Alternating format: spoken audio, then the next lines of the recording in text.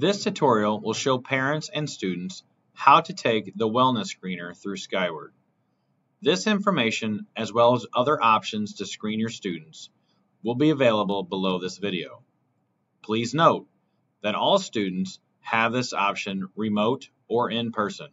Only in-person students need to be screened before attending school. To access Skyward, go to skyward.gcsd9.net, or you can download the Skyward app from your App Store and follow the directions to connect to the Granite City School District. I will walk you through the website, followed by instructions from your mobile device. Type in your user ID and password and choose Sign In. If you do not have your Skyward information or forgot your password, please contact the Student Services Department at 451-5800, extension 2021. Once logged in, your students will be listed at the top. Please remember, you will have to complete this process for each student. To switch between students, select the drop-down arrow and select the student you are to be screening. It will default to the screening page. Please read through the questions and answer accordingly. Once complete, select Save. If both answers were no, you will receive a green notification as well as a message stating you are well enough for school today.